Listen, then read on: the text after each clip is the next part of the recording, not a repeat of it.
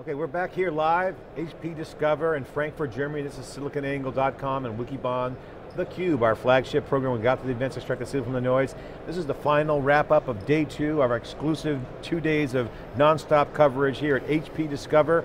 HP Discover is HP's big show where they come out and lay out their entire offerings to all their customers here in Europe.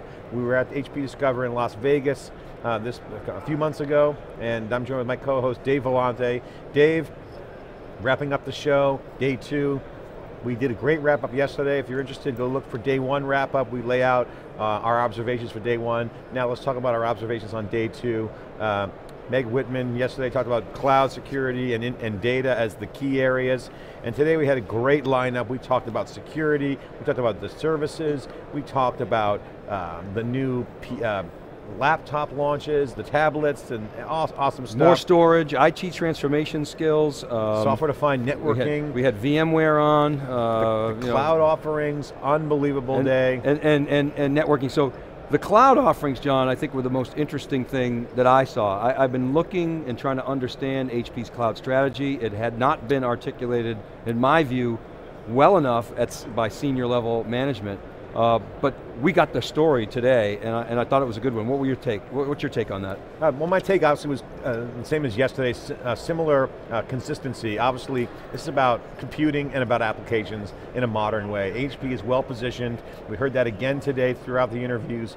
Big data is embedded in all of the DNA and the different groups within HP with the autonomy, Vertica, and some of HP Labs software and innovation. So that's really was a highlight. Real impressive. Got to say, HP really has a momentum in this area, and they're shipping products. And what I'm seeing from HP is they're not overhyping, and they're proud of what they're doing, and they're holding their head up high in light of the autonomy disaster and the write-down, the goodwill. As Pauline Niss from Intel said, it's a balance sheet issue. They got plenty of cash. HP is a strong company. The people are really proud. I mean, my personal observation of the people at HP is that they're not withering. They're standing tall, and that is a really big observation for me, and it's great to see that. On the meat and potatoes of the day, it was all about cloud, right? So today, we talked about cloud, we had the autonomy guys in today as well. That was phenomenal. We went deep on that one, went deep on cloud, and I gotta say, HP is getting their act together on cloud. They have a cloud offering, and it kind of clicked for me, and I'll tell you why I liked what we heard from the cloud. We heard from Biri Singh, who runs the Converged Cloud.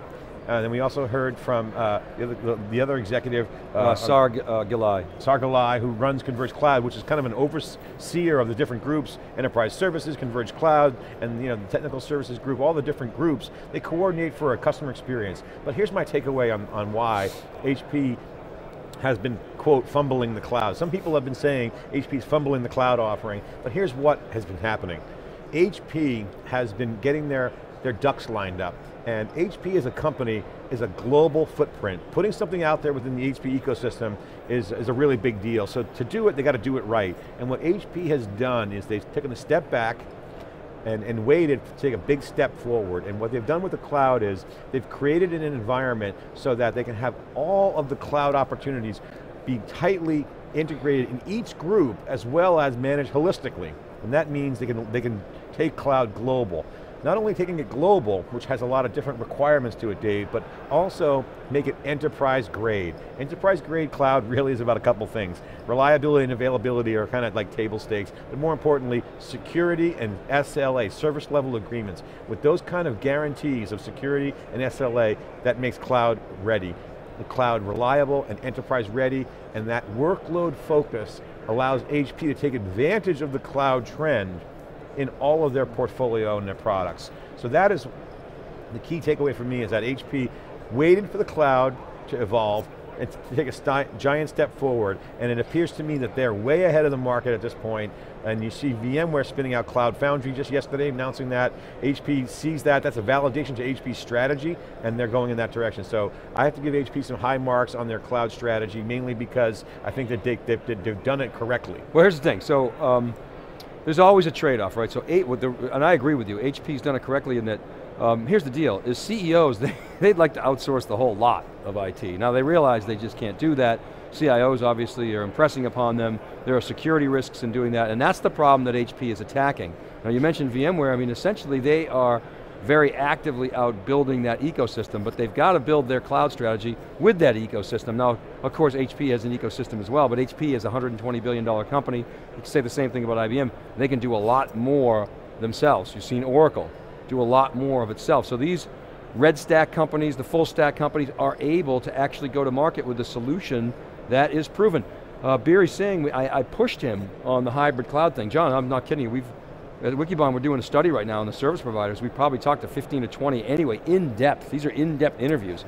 And we set out to test the premise of a study that we did last May where the customer said, we're doing hybrid cloud.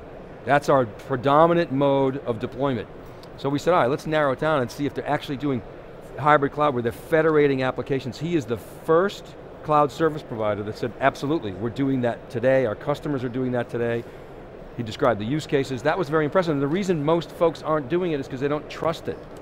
So that to me, I'm going to follow up with him and actually interview some of their folks and peel the onion a little bit and just make sure that's true. But if in fact what he said is true, that's unique in the marketplace. There's another observation I want to say in this wrap up in these 2 days at HP that is signal from the noise, and that is that, and this is something that is not obvious to the naked eye if you're looking at HP, and that is that we are entering an era, and if you follow SiliconANGLE and you follow my blog and you follow Dave's research, you'll know that we are big believers in emerging technology and disruption, and in disruptive markets, there's game-changing things that happen.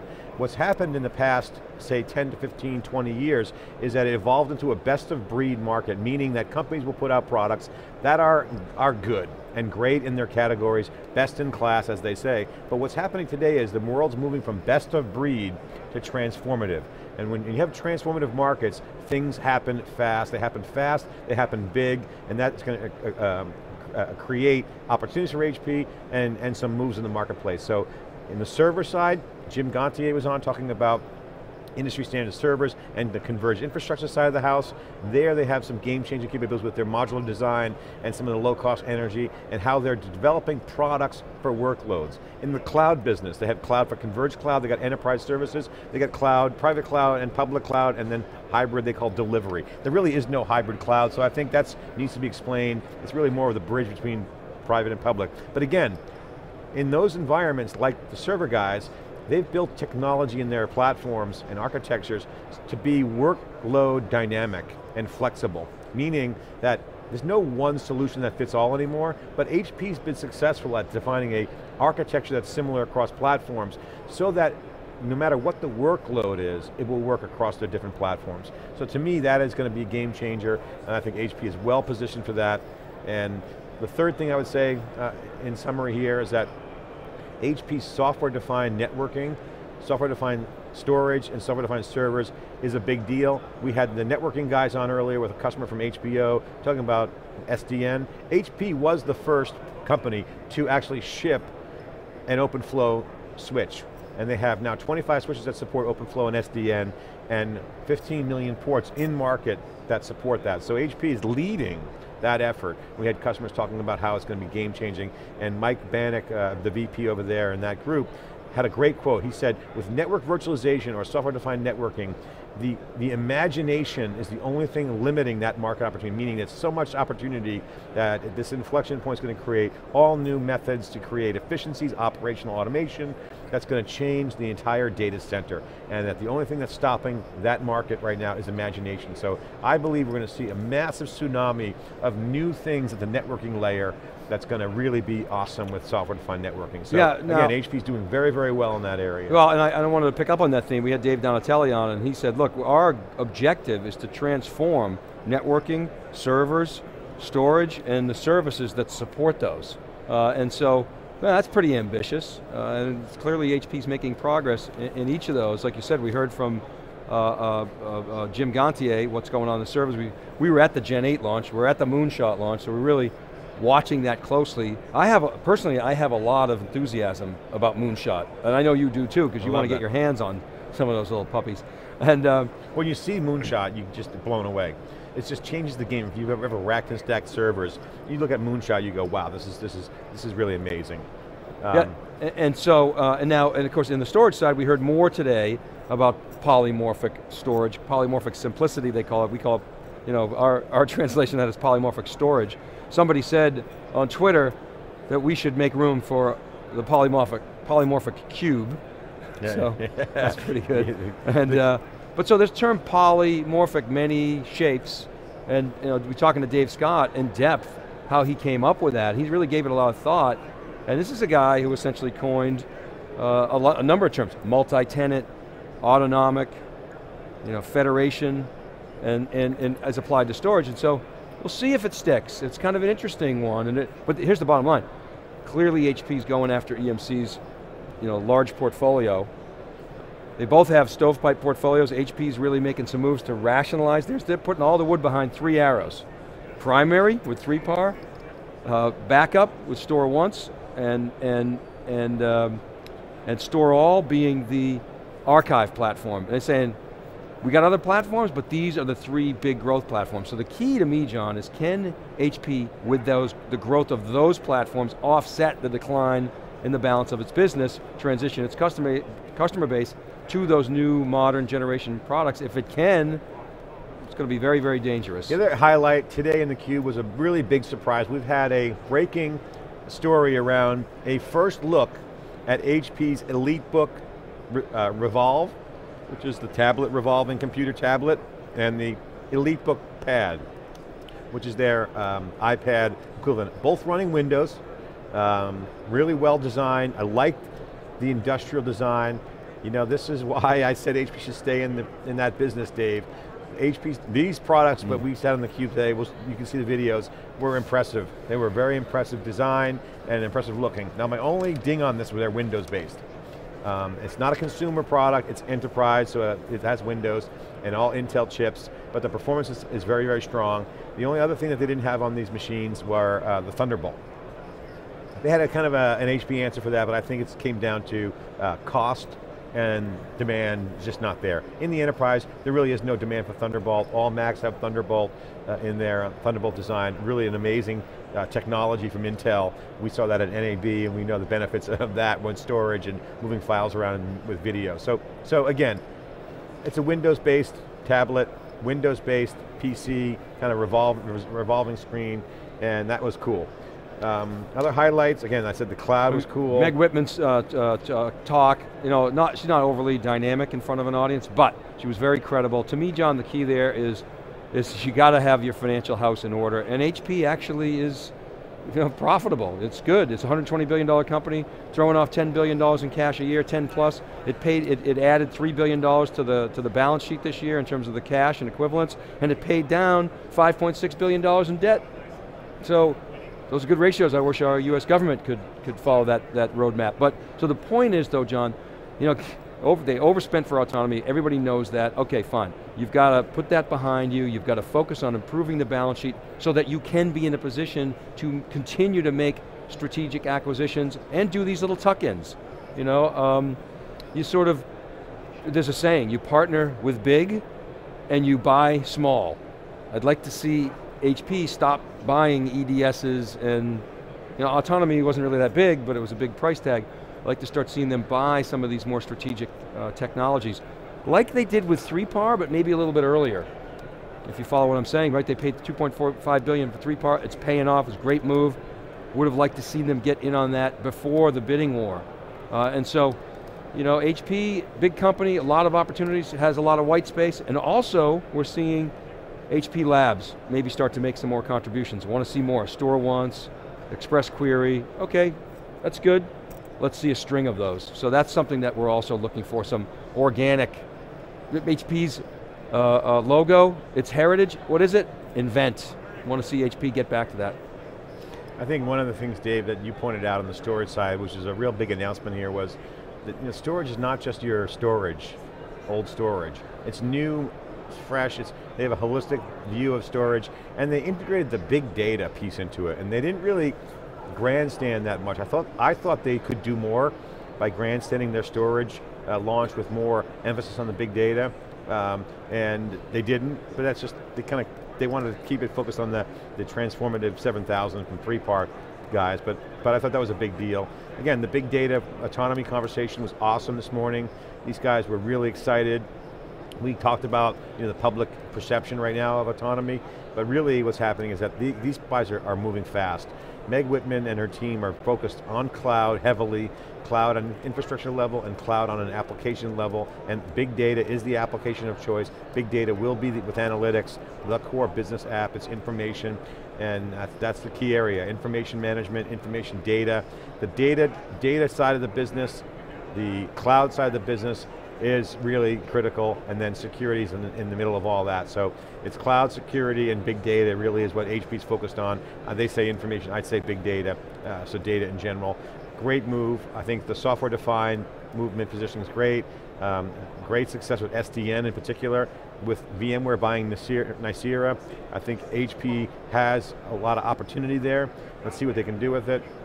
And outside of that, I just think HP's got their hands on the pulse, and what all they have to do at this point, in my opinion, is just roll up what they already know. They have people talking to the top customers, the global customers, roll up that data, put a coherent message together, and keep the CEO in for at least a year. I mean, come on, guys, it's stability. It's so easy to fix. Meg says 5 years, I think she can do it in 3. So again, very impressed with the products and the technology they're showing off. This isn't just slideware. It's not slideware, it's real products, real technology. HP is bringing out their best. I think when it's all said and done, Dave, companies are defined by the adversities that they face, and I think, again, back to my personal observation, this is a company where people are standing tall, okay? In the wake of public pressure, they're bloodied, they're being battered publicly. People taking cheap shots at the company, and people are jumping on that bandwagon. I got to say, it does not affect their cash position, it's a balance sheet issue. I think they're going to lose some sales, they got a black eye right now, a little bit bloody, but right now HP is standing tall, they're going to take their hits, and they're going to move forward, and I see them breaking through this pretty quickly. Well, I mean, again, I said $120 billion company with a $25 billion market cap. To me, that's got to change. I personally think HP has hit bottom. Now there's some risks to this scenario. I mean, I'm obviously not a stock picker, but if I look at HP over its history, I mean, its stock is trading lower than it has since really Hurd came on, right? You got to go back to the early 2000s to see the stock from that's really this low. So I feel as though dog of the Dow, HP, could really turn it around next year from a financial performance standpoint. Now, there's obviously some risk to that scenario. GDP spending, IT spending, HP's growth is going to be pinned to that, no doubt. Certainly the Greek debt crisis, certainly the fiscal cliff in the United States. These are all risks to the scenario of an HP turnaround, but fundamentally, John, I think that we have seen the bottom of HP, and I think it's up from here. I think the big difference between this and some other turnarounds that I've seen is there's not a fundamental restructuring that has to take place in order for this company to be profitable. It's already done that. So it can still invest in marketing, it can still invest in sales, it can still invest in R&D and throw off a profit. And the cloud story is good, and I'm glad they're cleaning that up and moving forward with it.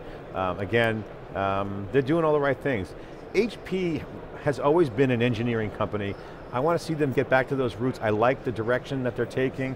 And again, the converged infrastructure side of the business, my advice and what I'm seeing here, and what we've heard them say directly, and we'll quote HP executives, yes, this is a software-led infrastructure. So Dave, congratulations to you and your team, because they are now adopting the words we put forth and your team put forth, software-led infrastructure. And I think HP, because of their leadership in converged infrastructure, and they invented the term, led the market, is to redefine it in a modern way. Not throw it away, build upon it, create another layer of greatness around what converged infrastructure can do, and that's what we call software-led infrastructure. Software is the key. At the same time, the hardware paradigms are changing. HP's still going to be in the hardware business, but software-led infrastructure is everything, and for us, it's exciting. I'm excited. Big data and software-led infrastructure are 2 areas of focus. Cloud, mobile, and social is solid, and it's exciting. John, it was, again, a pleasure working with you. It's been a fantastic year for theCUBE. We got one that I know of, major CUBE gig left. We're going to be at Dell World next week down in Austin. We're going to have Michael Dell on. Michael Dell personally committed to John Furrier and myself that he would come on theCUBE if we came down to Dell World, so we're doing that next week. We're bringing the team, and I'm really looking forward to that. Yeah, I want to say, Dave, thanks for the great analysis. It's been great working with you this year. We had a great run in season 3. I'm putting together a list of our all-time CUBE guests, and we've interviewed over 900 people since we started doing theCUBE, getting great props from people who love the content here and outside of the US and within the US. We are glad to bring that to you, extract the city from the noise. We want to do more of it. So we're expanding. Every dollar we make from doing theCUBE under our sponsorship model will go right into our operations expand, and want to thank the crew, Marcus and Hopkins, and the team, Alex Wilcox behind the board there, and of course everyone at home, Bert, Kristen, Stu, Jeff, everybody back at the ranch. Awesome, awesome job. Yeah, thanks everybody. We really appreciate it, and the whole team of writers watching the flow and watching the stream. Really appreciate all the effort you've put in. Check out wikibon.org, check out siliconangle.com, check out siliconangle.tv, and also go to youtube.com/siliconangle. You will see these videos and others and all our playlists from all our CUBE gigs up there, so check that out. Really appreciate your support. And of course, we've got to get a public shout out to HP. Hewlett-Packard supported us with underwriting our model for our CUBE, SiliconANGLE TV, independent media. We love to do this, bring our independent, there's no canned questions here. Dave and I bring the original content. It's underwritten by HP. They're the key sponsors. Want to thank HP. Great event at HP Discover. We'll see you next week at Dell World. This is theCUBE signing off from Frankfurt, Germany.